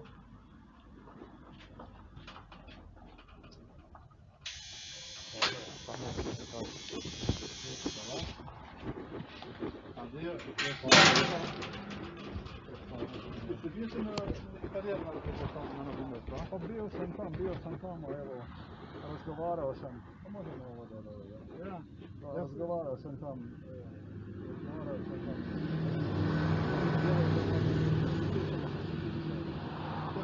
Ja bih htio. Već se dovode, a ono tamo ga povuku, da sve to ne... Ne, znaš što je? Znaš o čemu se radi? Oni će tebi da daju jedan mjesec ove pogodbe, onda ako ti radiš normalno, kao ljudi ovdje, oni će ti produžiti. A, ti... To delam iz karijera. On iskopina mi je daj 6 mjeseci, on je tu popustna doba, ali Tako? ali on danas, moram da pričam iz karijera. Ne, čuj. Ako ti, ja ne znam kako ti još da radiš, ali oni se kažu da ti možeš, ponekog vremena ti možeš za njih raditi. Za njih, ne moraš da ideš preko ove karijere više. Ti samo treba malo da odradiš za karijeru. Ja se mislio sam dela na komunalne društvo, 357 nije plan karijera. Da sam dela ja direktno... To 350 su ti uzeli iz karijere? Ne može biti. A to ne. Res je. Tamo je bio plaća, neto plaća je bio, ljudi ostavili. Direktno komunalne. Ja sam dobio minimalne plaća opet, a on mi je sami 350. A već šta? Čekaj, oni su ti uzeli 350 euro. Karijera.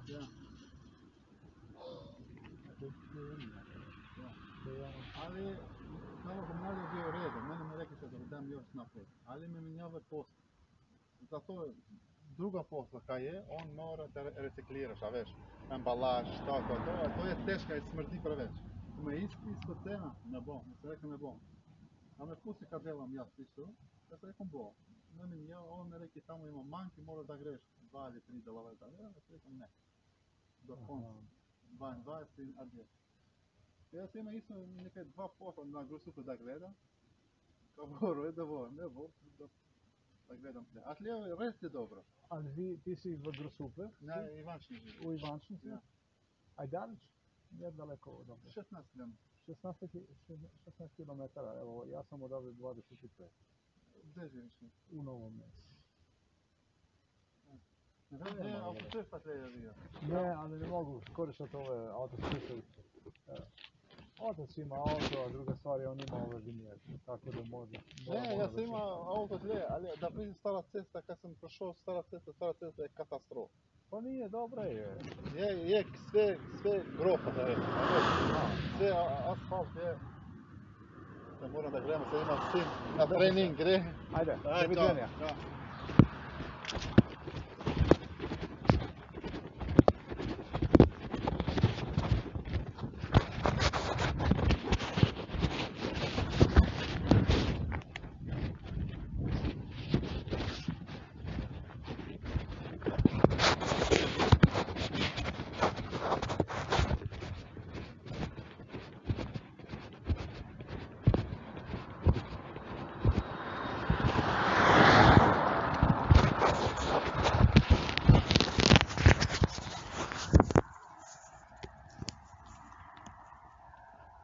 Okay, today is September the 30, 2020. The whole factory, everything I have identified.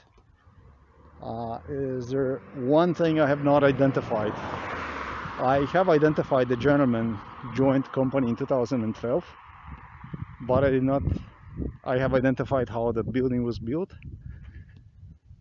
but I did not identify the people they have used, because they have used people in such a way that I would not identify them. If he stated the truth, then basically what happened was the girl inside of the office did not work from the beginning of the new office they built. Then it was something else they did, so I would not identify. Another thing is the gentleman in a red suit at the entrance of the building was, look, I was at his home. He's got a farm, not too far from here, home. And next to the forest, in fact. Now that he did not work here since 2017, that means that they actually did something so I would not, in fact, recognize the people, so that I would not identify them. So this is a little cluster they did. But the way the building was built and everything, I have completely identified. This is 25 kilometers away from Novo Mesto, somewhere in the middle of the nowhere. No, I did not come here over the years. When inside of the psychiatric hospital, especially, I did not escape and come here to watch how the building was built and so on and stuff like this. Pay attention to the businesses. Everything is German. Everything is done for Mercedes, BMW, Volkswagen, MAN, everything. And this is also something I was told the case is going to be. So it's that kind of business we're talking about. What this is, everything perfect I did. But that kind of stuff I have not done too damn well by identifying people, except the gentleman from 2012. That's the stuff I went completely wrong about it. So that's that.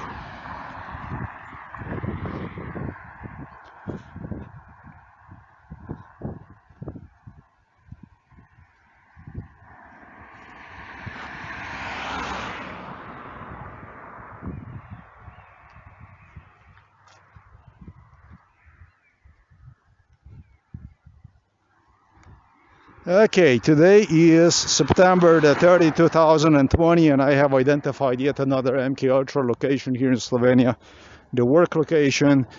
Basically the first location I was offered as employment upon return from Poland, where I spent last 2 years.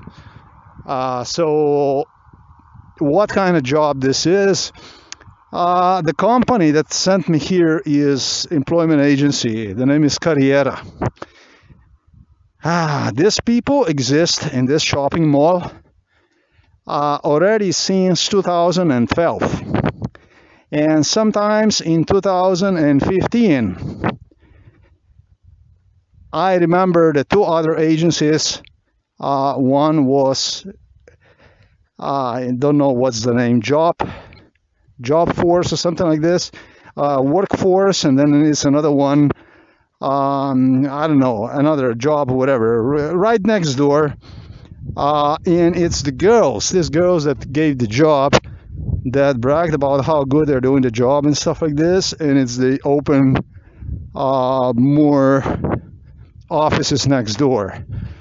In fact, I don't know how much this is true, that one is actually owner or something like this, that we're really getting into this stuff. So this is the people that, in fact, got me to this location, these girls. This is good. This is really good stuff. I'm really happy about this.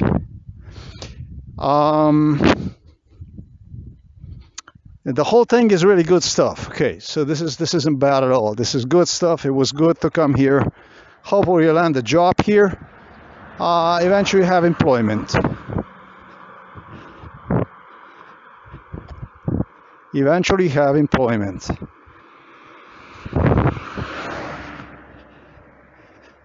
So what else am I gonna say? This is pretty much, I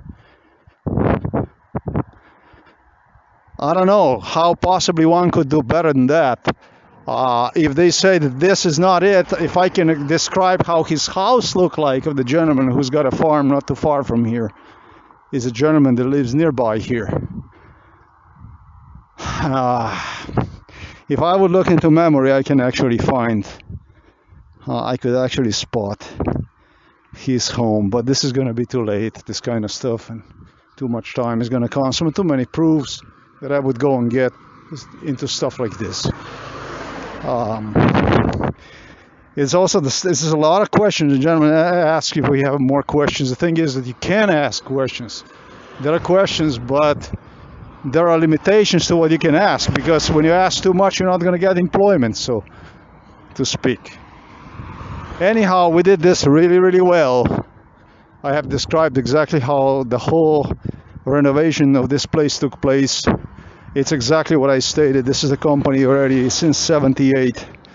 And then the only thing they did was they renovated one from the outside. It looks like a completely, like you would build one yesterday. Then they built this middle structure between parking lot and the old facility. Then what they did was they added, also they extended the parking lot. And this is exactly the beginning of this audio I have also stated.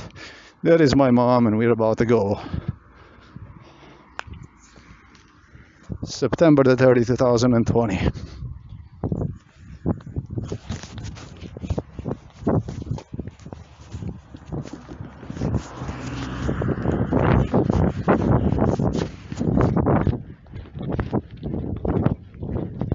Ja, no odgovor je bil super.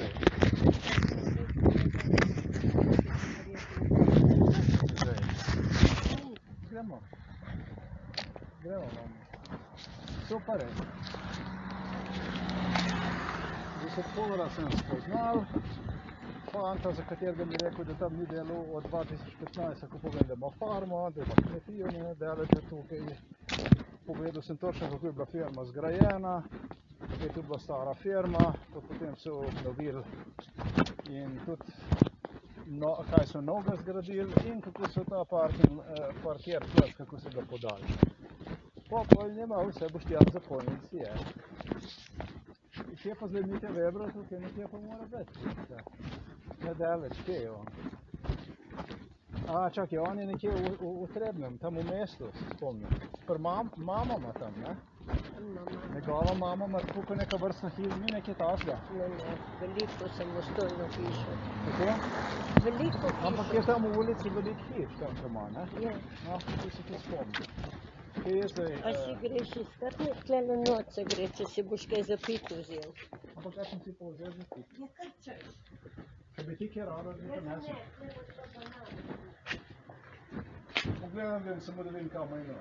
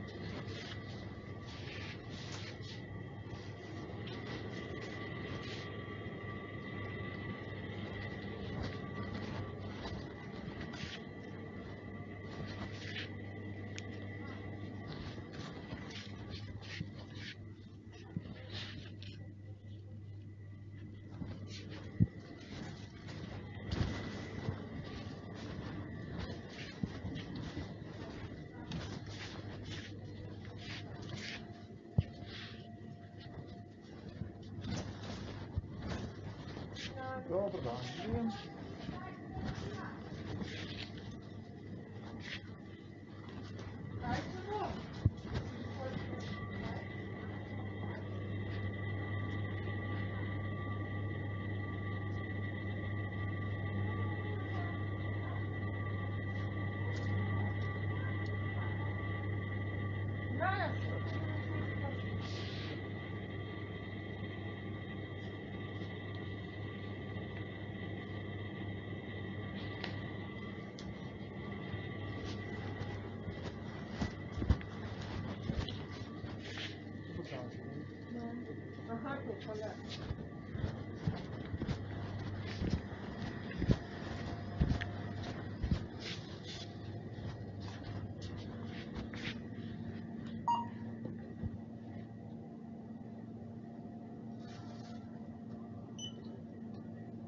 Tukaj prvo si pa vse neko polovično ceno. Materi dobro trgovino. Ja, lej, pusto pa stran. Kar res? Treniraj. Ja, jaz ne vem. Jaz se zapojem. Ne Pri se mene to gre, čez pri mene gre čist nič to tele stran. jogurti jaz se vzamem, pa se še 3 dni čez roke. To so super, pa je pa lepo gapo. Še lepi hladni so, lepo hlajeni, tako idealni. A bolje malo prej znižati, pa da staj direktno pa da se strani. Tako. Hvala lepa vam. Hvala vam. Nasvidenje. Nasvidenje.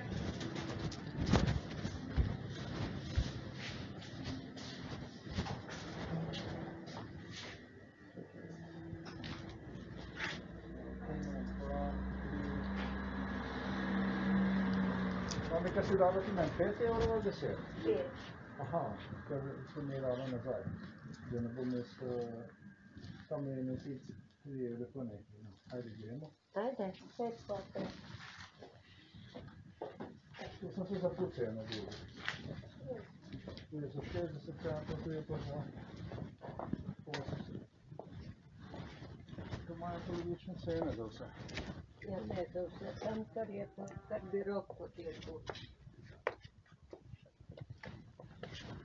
Ne pa za vse.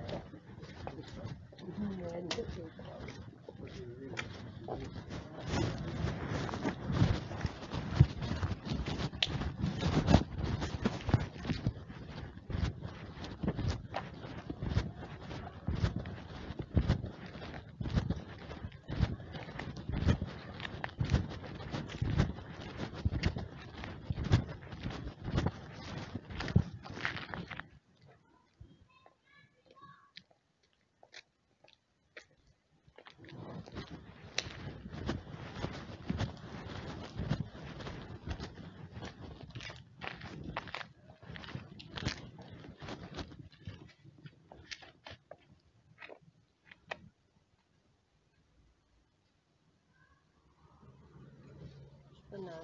Ne, se še tega, tu sem z vodo razrečen.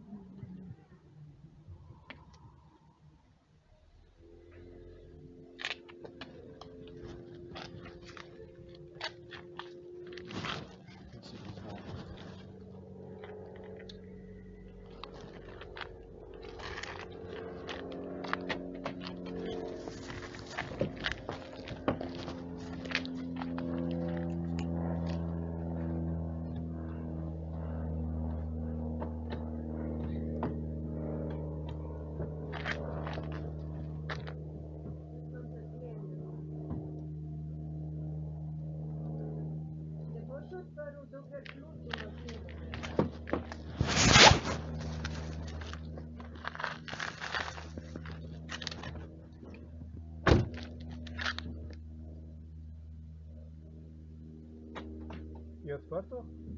Ne. Pol tep ne dela tale. Dela. Tebi je odprto? Ni odprto. Ne dela ti tale, centralno ti ne dela, ti ne deluje. Boštjan, noter 5 ključ daj v mašino, pa vžgi, pa boš tako odprl vrata. Ne, jaz nekaj vem, ti zadevi. Nič ne. Kaj pa zdaj? Zdaj pa deluje. Okej.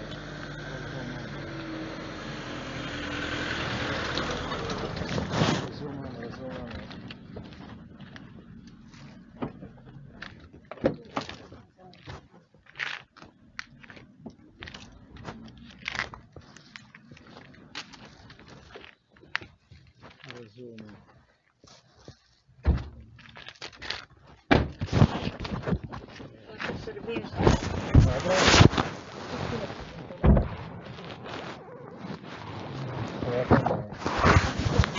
Da, se pravi, če jaz to prav razumem, zadevo prav razumem. In vem, da je prav razumem.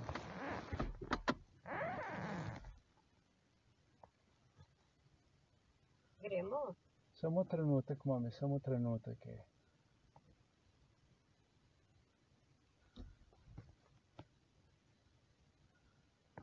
Je. Se pravi, če jaz to prav razumem in tudi jaz prav razumem, je bilo tu ki je tale kmetijska zadruga, ki je ta trgovina, ki je. Je bilo tu narejeno tam okoli leta 2004, Pa kaj 2005. Kaj nas boli, papa, da je bilo narejeno? trgovina narejena. Še za našo hišo ne vem, pa bom se za kmetijsko. Samo trenutek za eno stvar. Samo trenutek. Čak je, mami, bom jaz takoj nazaj prišel. Ja, pa Sem trenutek, bom takoj nazaj.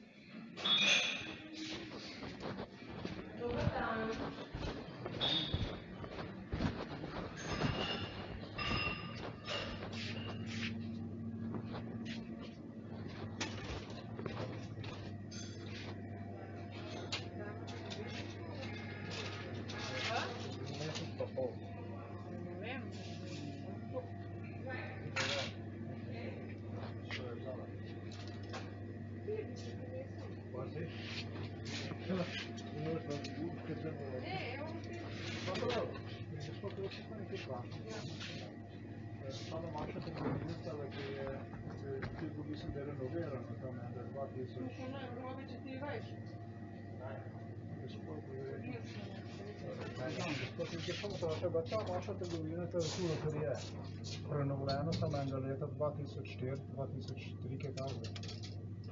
Po malem, več kaj posebej. Ker tlele je bilo, ker vidim, da tam je tudi, ja pa je bilo, in tle je bilo voliti prenovo. Večjega sploh.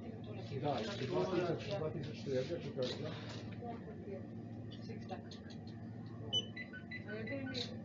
Moraš ono, ne? 2004, četrtega, ne? In tu je bilo, samo dole. Bilo nekaj hudiče pa Glejte, tale parkir plac, ki ga imate v zadnji, bo za zadnja stvar, ki je narejena, če se spomnim. Oziroma, tale v zadnji, ki imate, pa je po prstrani ena pot, tako da gre v zadnji, da se zglavko pošle. Ne, ta parkir plac, ki je tale, ki ga narejena v zadnji.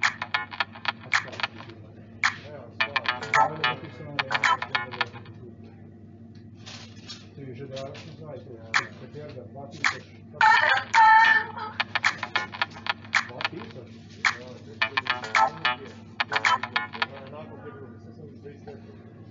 Pred 20 leti že bo tu renoviran. Hvala lepo, hvala, nasvidenje. Pravi pa bilo tam od leta 2000, če bo tam renovacija. Vse to je bilo 2000 renovirano, leta 2000. Zaletnice vam gre samo, samo drugo, nekaj je bilo. Dva kot?